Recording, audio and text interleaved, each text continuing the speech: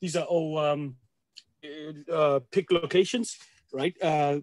In a warehouse that is the ceiling is 3.5 Yeah. high, right? And so it allows eight stacks, eight boxes, a stack of eight boxes, and then it goes all across, right? So we numbered our items, we labeled our items from A to H, and it's quite simple and straightforward. As in, you've got odd numbers here, you've got even numbers on the other side, so that it makes picking. It makes the picking and the picking actions to be quite logical. One, Yeah. two, three, and it goes on across the length of the aisle.